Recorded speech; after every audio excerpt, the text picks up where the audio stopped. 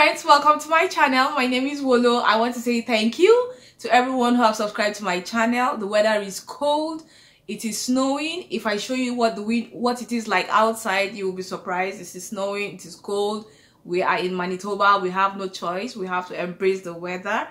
I want to also apologize to anybody who I have not responded to your emails or I have not done what you asked me to do. That's because I have been kind of being under the weather for some days now. When the weather changes like that, I try to adjust and adapt and all that, but sometimes you just find yourself falling sick and feeling kind of irritated and all that. So please forgive me. I'll attend to your emails and please bear with me, be patient and all that. So thank you. Today's video is about Thunderbay, and Thunderbay is in Ontario. The population of Thunderbay is about 106,900 as at 2016. They have not done an update on the population on the Statistics Canada website, so I got that information from Statistics Canada. Then the second thing you need to know about Thunderbay is that it's in Ontario, but it's in the northern part of Ontario. Now, if you want to drive from Toronto to Thunderbay, it will take you about 16 hours. Whereas if you drive from Winnipeg to Thunderbay, it is 8 hours. And then from Thunderbay to Minnesota, Minnesota is in the US, is about 6 hours. So you can see the difference. For somebody like me who is living in Manitoba, I can get to Thunderbay faster than somebody who is living in Toronto, Ontario. So Thunderbay is closer to Manitoba than Toronto in Ontario. So those are the things you should know. Now, Thunderbay has been chosen as one of the communities that will be participating in the Rural and Northern Immigration Pilot. And I have talked so much about the Rural and Northern Immigration Pilot. That's because it's a pilot that will be starting soon. Thunderbay is among the 5 communities that is supposed to start this November. I think they are trying to put their things in place, put their websites, put the employers, the job postings in place and all that. So they have not started yet. And I'm going to show you on their website what to do, what to go, and especially the occupations that they will be looking for. Unfortunately, if you are an accountant or a human resources person, your occupation does not fall among the occupations they are looking for in Thunderbay. There are several occupations they are looking for, but there are quite some other occupations that a lot of people are already into that they are not looking for in Thunderbay. So I will show you briefly, shortly on the website what to do, where to go to find information about the occupations that employers will be posting jobs for. And luckily, the healthcare industry is also a big sector in Thunderbay. So they are looking for registered nurses, they are looking for dentists, they are looking for early childhood educators, and they are looking for, I think, physiotherapists or whatever. But I'll show you on the website where the information is. And then I encourage you to keep checking that website, because as from December 1, 2019, they will start posting job opportunities and you also need to apply. Now, there's one thing I need to mention here. I did a video on Canadian resume and a lot of people keep sending me emails about Canadian resume. Please take your time to search through all the videos I have done. There are vital information there. You will see information about the Canadian resume. You have to draft your resume, the Canadian standard, for you to be able to apply to jobs, for them to look at your resume. And I also mentioned in the last video that it takes a recruiter 31 seconds to look at your resume, and if they don't find what they're looking for, they will toss it aside. So it will do you a whole lot of good if you search those videos, go back to the video on Canadian resume and watch it and draft your resume, the Canadian standard, in readiness to apply for jobs in any of these rural communities. So I'll try as much as possible to bring the information for you, but the bulk of the work you need to do it yourself, in terms of you getting your IELTS ready, getting your credentials evaluated, and also getting your proof of funds ready. Those are the things I want you to be prepared for. If you don't have those things ready, it will be a waste of time sending me an email on a Rural and Northern Immigration Pilot when you have not even evaluated your credentials or even written the IELTS exam. And yeah, so I'll show you on the website shortly, and I hope you take advantage of it. And keep your fingers crossed. Mark the date, December 1, they will start posting job opportunities.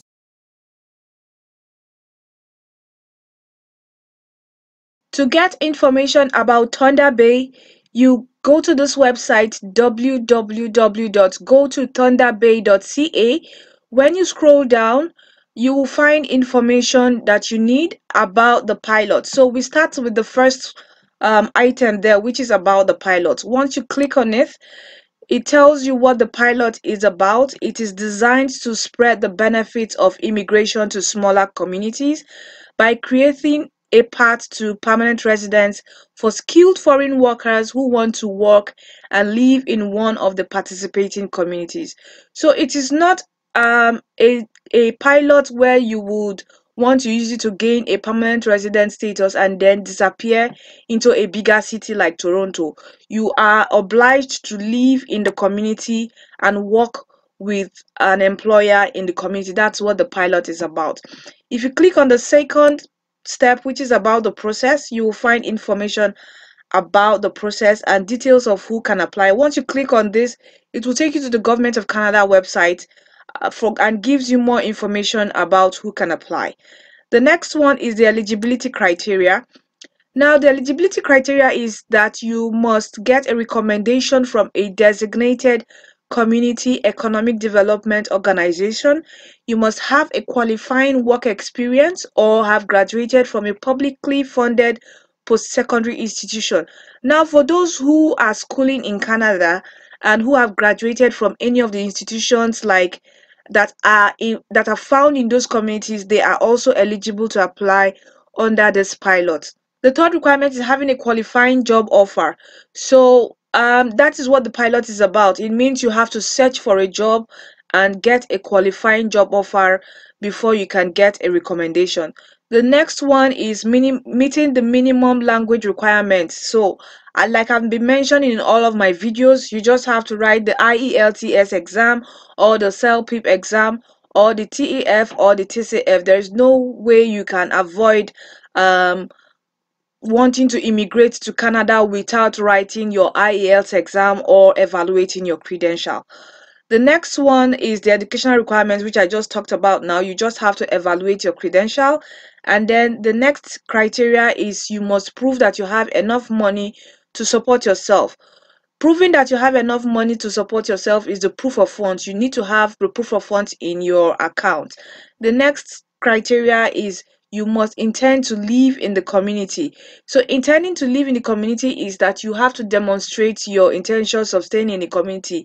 And like I mentioned before, it's not a pilot where you think you can just, use to gain access to Canada and then disappear into another community. You must show intention of wanting to live in the community.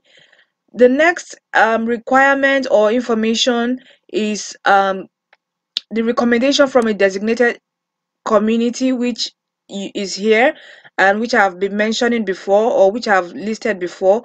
You must have an intention to live in the community. You must have a job offer from the community, and your work experience and skill sets must be in the community. And if you have ties to the community, like if you have a sibling or a cousin or a friend, I don't think they've mentioned a friend here, but they're saying if you have ties to the community, then you are likely to get a recommendation from the community. Work experience is the next information there. So you at least have 1 year of continuous work experience in the past 3 years. And please read this information here so that you know what is required for work experience. Volunteering or unpaid internships don't count as work experience. Self-employment also does not count as work experience. So if you're self-employed, please, the Rural and Northern Immigration Pilot is not for you. You will have to look for another program that suits your needs. The next requirement is the job offer. You must get a full-time job offer from the community, which is non-seasonal.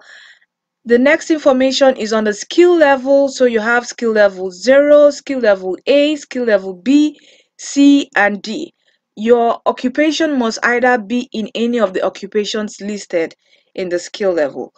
This one is for international students, basically for international students who are already schooling in the community. The information is from there for them. I won't be clicking on it. The language requirement, I've mentioned it before, you must write IELTS, and your language requirement must be at the same skill level of your national occupation classification. So if you are a nurse, there is a requirement for you to, there's an IELTS band score that you need to get that must match your occupation. So you have to check that your NOC category matches your IELTS score. If you get a score that is lower than your NOC category, you will not be able to, you will not be qualified for this pilot. The educational requirement is also there. You need to evaluate your credentials. Even if you have a secondary school certificate, a diploma, you just have to evaluate your credential. This is the information for the settlement funds. If you click on it, it will take you to the Government of Canada web page, and scroll down, you will find information on the settlement funds, which is quite higher than the AIPP, but a little bit lower than the express entry. So that's the information for the settlement funds. And I've been receiving a lot of emails concerning getting settlement funds for this pilot. I'll be discussing it in a separate video about settlement funds, proof of funds, what and what you can use for your proof of funds. It will be in a separate video, but this is about the rural and northern immigration pilot. So unemployment, this is where you click for employment and job postings. And please read this information that you find here and take note of what is on the fourth paragraph. It says on January 2, 2020, we will begin accepting applications for a Thunderbay CEDC community recommendation from individuals wishing to immigrate to Thunderbay where they have a genuine full-time job offer from an approved employer, meet the federal government's eligibility criteria, and meet the community recommendation criteria set by the CEDC. So as from January 2nd, 2020, that's when they will start giving community recommendations. But they will start posting positions. On the second paragraph, it says once approved, employers will be able to post positions on the website starting December 1, 2019. So as from December 1, 2019, the positions that are eligible for the rural and northern immigration pilot will be posted on this website. So this is where you come to find information about the job postings. Just have to refresh this page as from December 1 to see the list of jobs that have been posted on the website. For information about the employers, you click here. This is where you find information about the employers that will be advertising job opportunities for the rural and northern immigration pilot.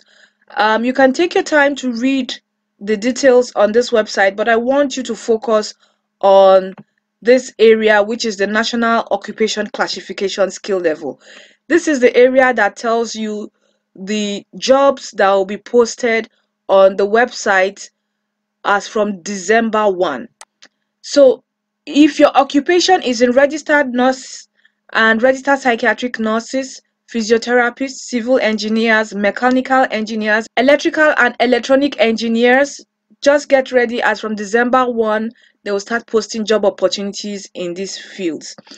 If you fall into skill level B, these are the occupations that they will be posting job opportunities for, and they are forestry technicians and technologists, airports, air pilots, flight engineers and flying instructors, air traffic controllers and related occupations, medical technologists and technicians, pharmacy technicians, licensed practical nurses, early childhood educators and assistants, chefs, butchers and bakers, tile setters, construction millwrights and industrial mechanics, heavy-duty equipment mechanics, aircraft mechanics and aircraft inspectors, underground production and development miners, logging machine operators. The next skill level is skill level C.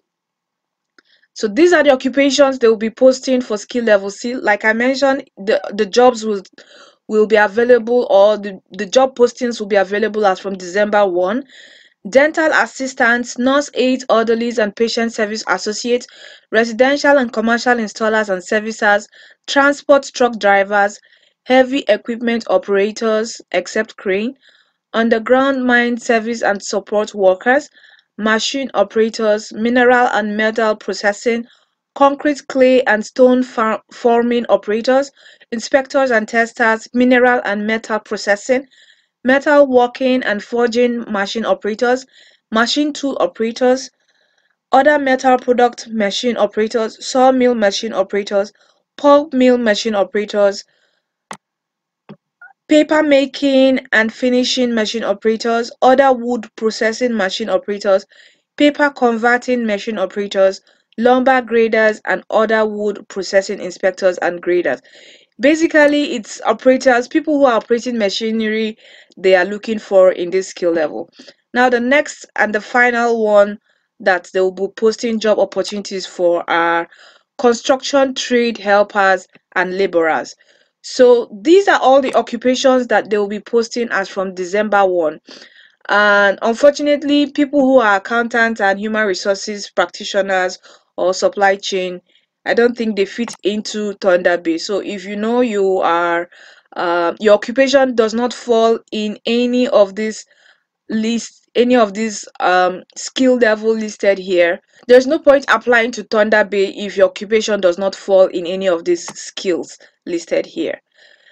Another thing you should know is about the contact information. So if you want more information, you can click on this contact here, and then you can send an email to develop@thunderbay.ca and subscribe to their newsletter. And yeah, you can just communicate with them if you want more information, or if you need to know more details, you can communicate with them and you find the information here. So you can take your time to come to this website and familiarize yourself with this website. And also December 1, like I mentioned, this is where you will go to click for job postings. On the employment section is where you click for job postings and apply for jobs. Thank you so much for watching. I hope I have shared a useful information for you. You can share this information to your friends, to your loved ones, and anybody that you know whose occupation falls in the occupations that have been listed for rural and northern immigration pilot for Thunderbay. Share this information with them so that they can take advantage of it and start applying for job opportunities. Thank you so much for watching and have a good day. Bye-bye.